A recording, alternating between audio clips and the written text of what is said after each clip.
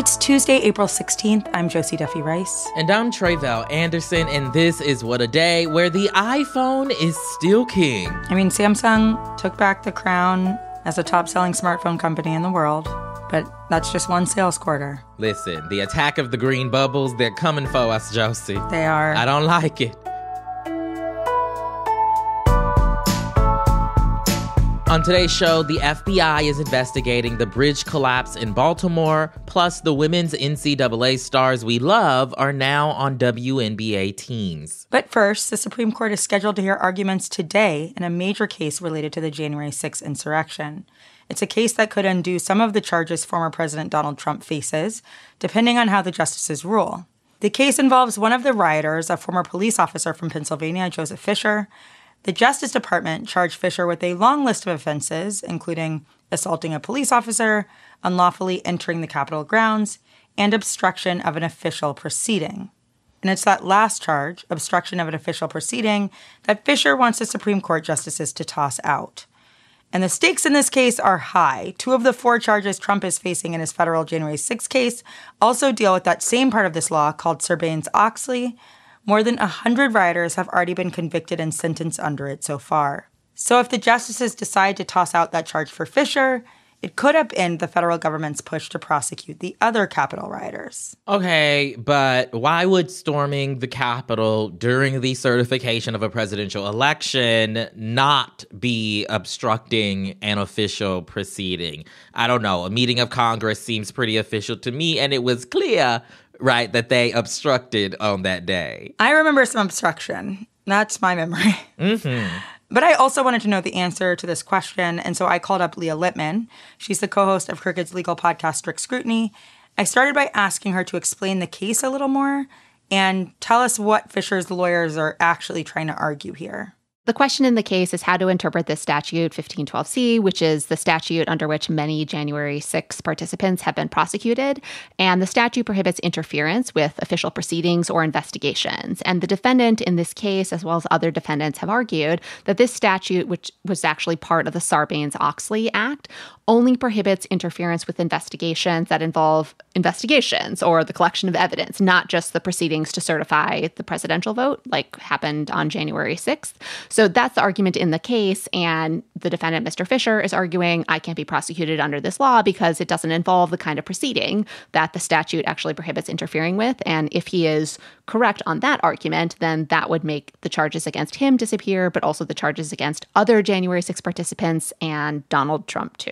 Yes, we're going to get to the Donald Trump part in just a second, but I do want to ask, you just brought up that this law comes from this Enron scandal in the early 2000s when people at the company shredded a bunch of documents to cover up fraud while the company was collapsing.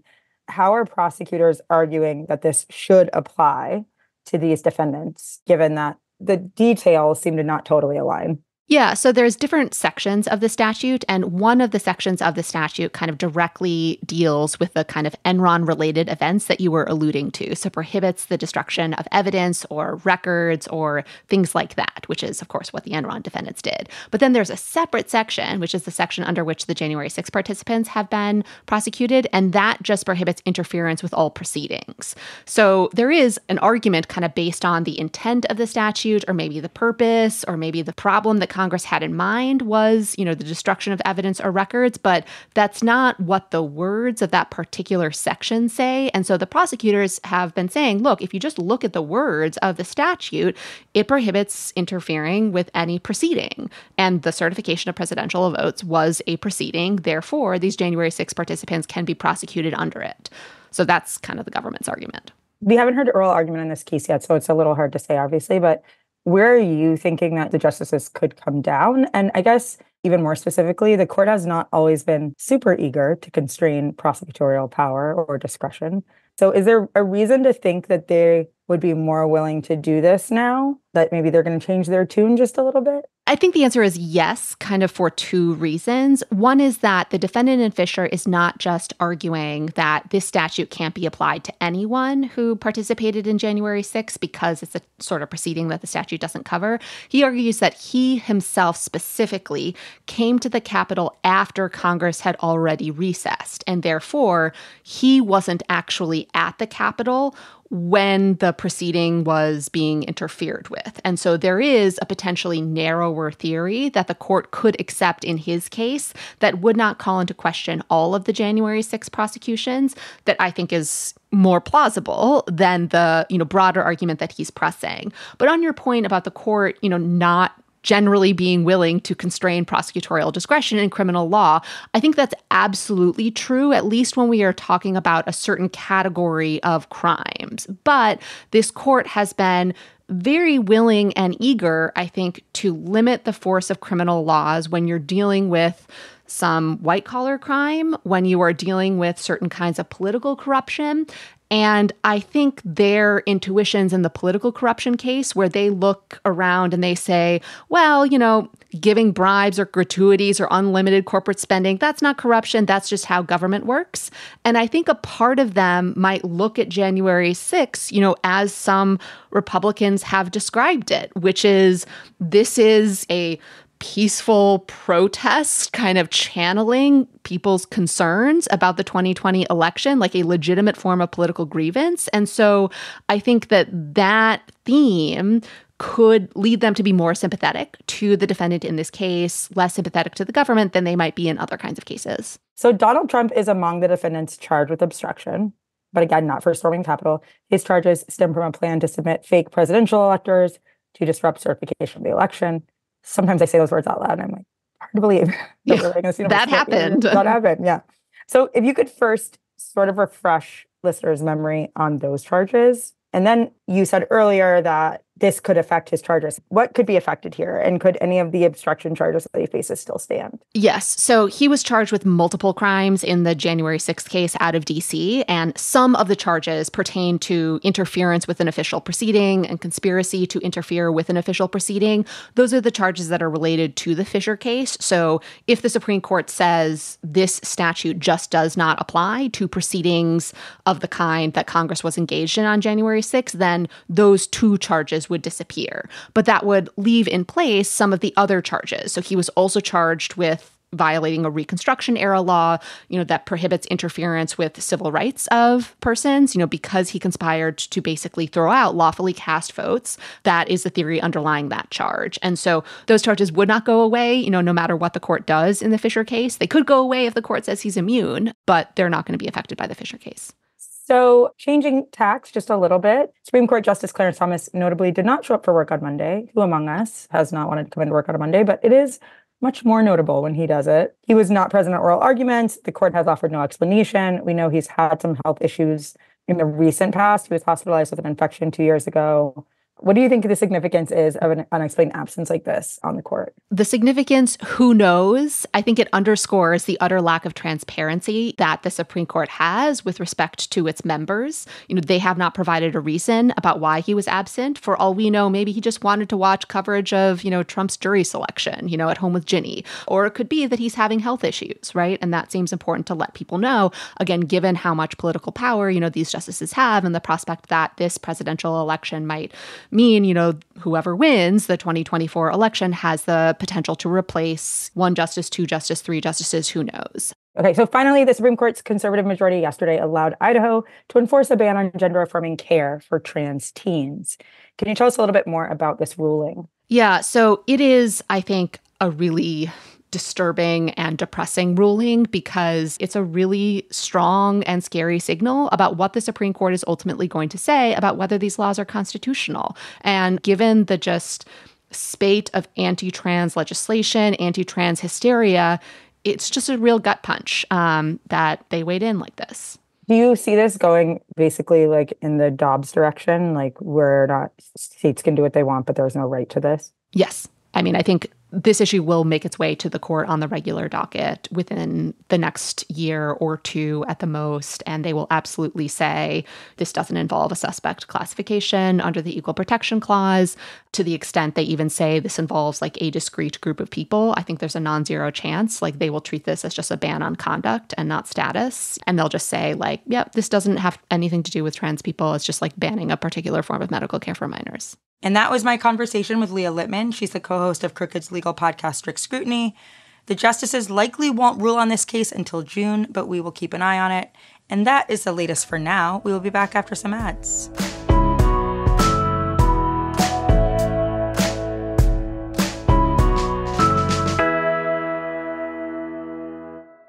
What a Day is brought to you by Fast Growing Trees.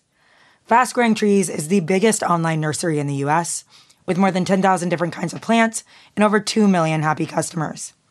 They have everything you could possibly want, like fruit trees, palm trees, evergreens, houseplants, and so much more. Plus, Fast Growing Trees makes it easy to order online, and your plants are shipped directly to your door in 1 to 2 days.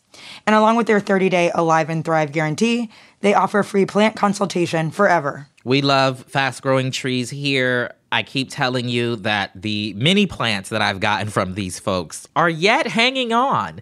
And that's not because I have a green thumb, okay? This spring, Fast Growing Trees, they have the best deals online, up to half off on select plants and other deals.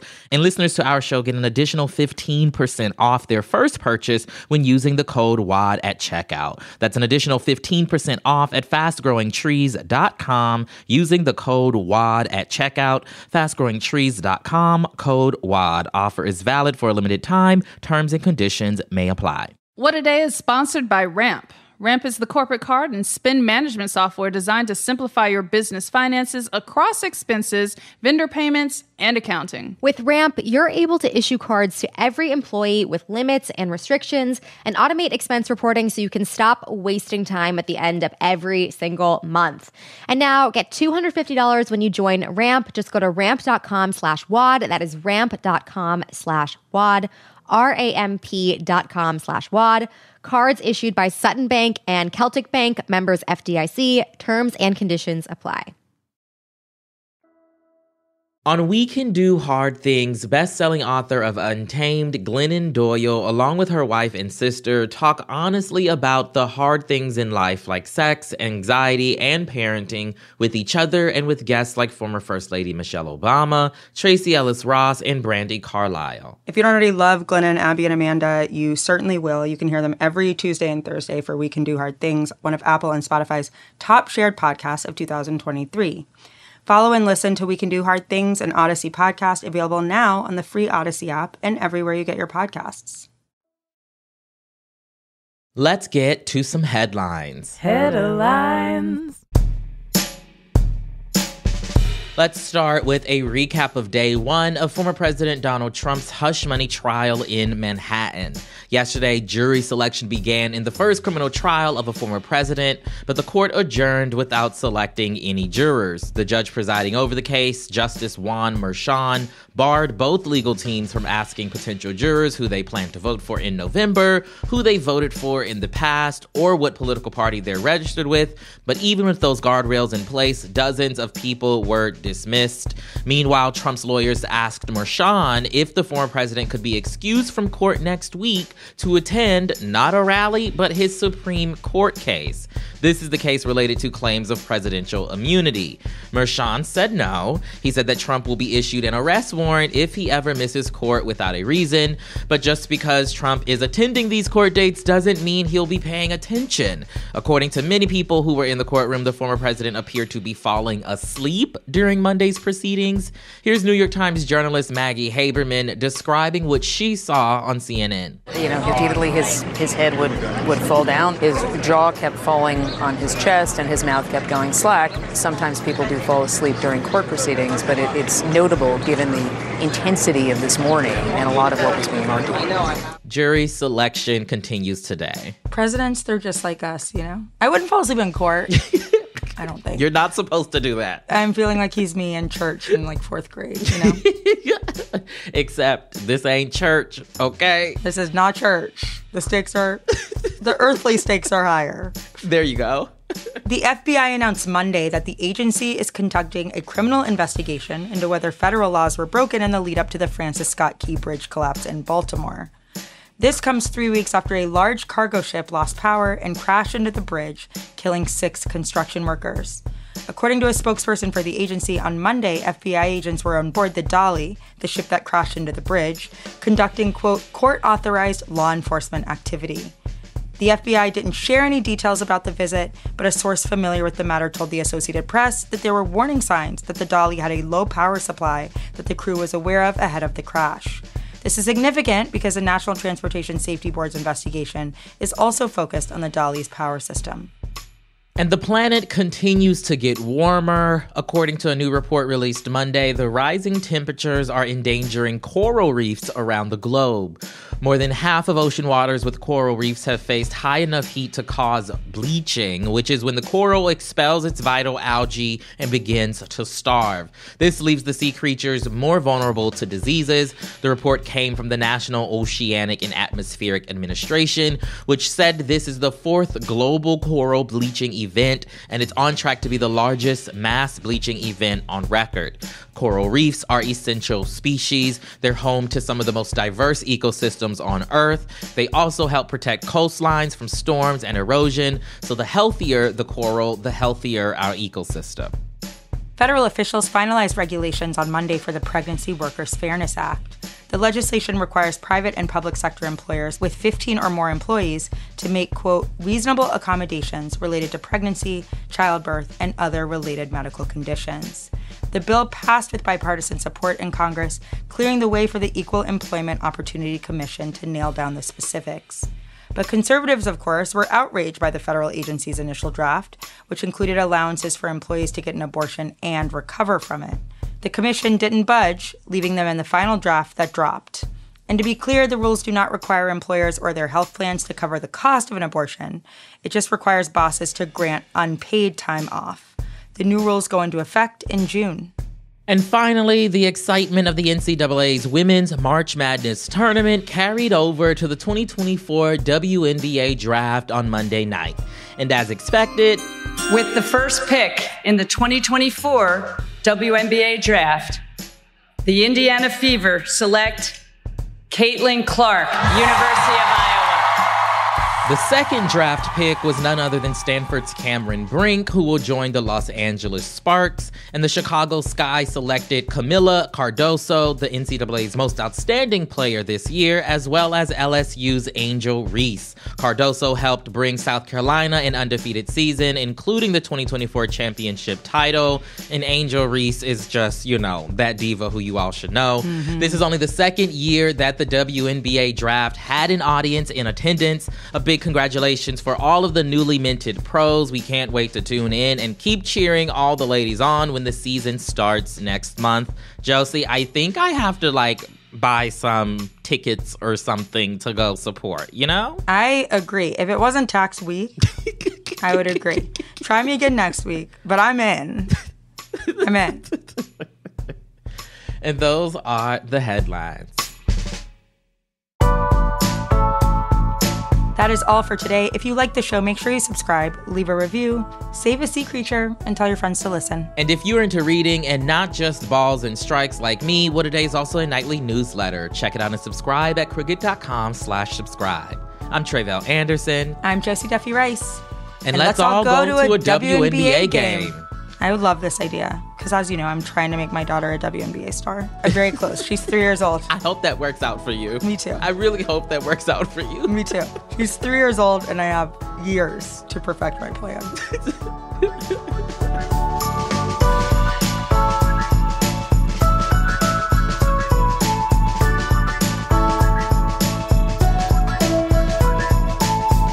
What A Day is a production of Crooked Media. It's recorded and mixed by Bill Lance. Our associate producers are Raven Yamamoto and Natalie Bettendorf. We had production help today from Michelle Alloy, Greg Walters, and Julia Clare. And our showrunner is Leo Duran. Adrian Hill is our executive producer. Our theme music is by Colin Gilliard and Kashaka.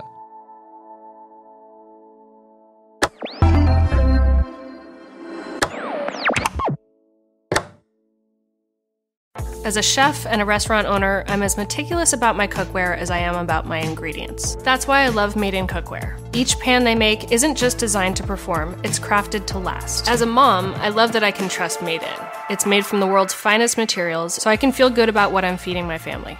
I'm Chef Brooke Williamson, and I use Made in Cookware. Shop chef quality pots and pans at madeincookware.com. I'm Oren Siegel, and I've been fighting extremism, anti-Semitism, and hate for more than 20 years. You should subscribe to our podcast, Extremely, to get a unique perspective on the daily work and the people who have dedicated their lives to exposing, fighting, and disrupting extremism, anti-Semitism, and all forms of hate. We bring you the stories of people and communities not only impacted by hate, but who offer new perspectives and ways to push back. You can find Extremely wherever you listen to podcasts.